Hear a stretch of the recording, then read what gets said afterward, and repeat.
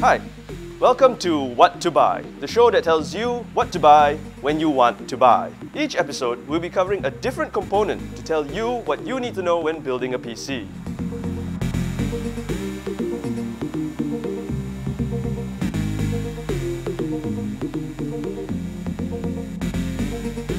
Today, we'll be covering graphics cards.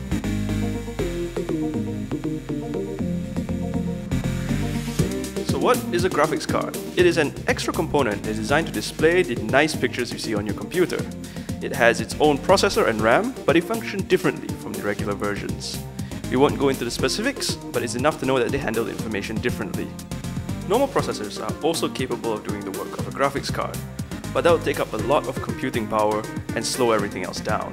Most processors are now also made with extra built-in graphics capabilities. This is known as the integrated graphics. This is fine for everyday use, and maybe games that are not so graphically intensive. Stuff like League of Legends will run just fine. However, Battlefield 4 will not.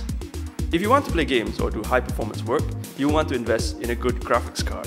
Graphics cards ultimately fall within two different brands, AMD's Radeon and Nvidia's GeForce. So how do you choose a graphics card? Well, there are several things to note, and let's get to it. We'll start with VRAM. This is video RAM, and there are two things to note about it. First, how much RAM is on offer. Second, the type of VRAM involved.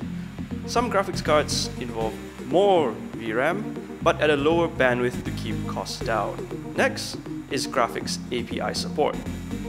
API stands for Application Programming Interface and is not something you want to get into yet.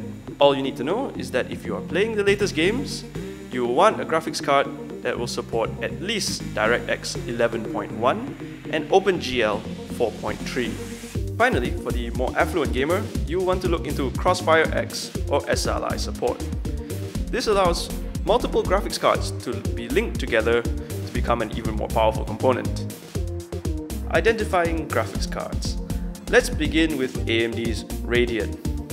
The Radeon brand is licensed out to many manufacturers. For example, it is built by ASUS, Gigabyte, MSI, and many more. However, basically all use the same naming conventions. Currently, there are two series from Radeon, the Radeon HD series and the Radeon R series. When identifying the Radeon HD series, the leftmost digit is the generation number. The next two digits represent how powerful the card is, and the 0 at the end of the 4-digit number is there to make everything else look bigger. The Radeon R series is the newest of the AMD's Radeon line and introduces a different naming convention. The number next to the R determines the target market. R7 is for the mid-range user, while the R9 is for high performance. The 3-digit number that follows helps you identify the card. The leftmost digit represents the generation number, while the following two tell you how powerful the card is in relation to the rest of the series. The Nvidia GeForce features three types of cards: the mid-range GT, the high-end GTX, and the budget-conscious GTS. It will be helpful to note that the GTS has been mostly supplanted by integrated graphics. So how do you tell these apart? Well, similar to the Radeon R series, they feature a 3-digit code. The leftmost number is the generation number, while the two other digits represent how powerful the card is. GeForce cards also sometimes have a TI behind the name. This is to indicate that it is the Titanium edition and is more powerful than a non-TI card. It is also helpful to note that TI is the periodic symbol for titanium. Finally, GeForce also has the Titan, which costs as much as a new computer and doesn't need a number to tell you how good it is. Well, that's it for graphics cards.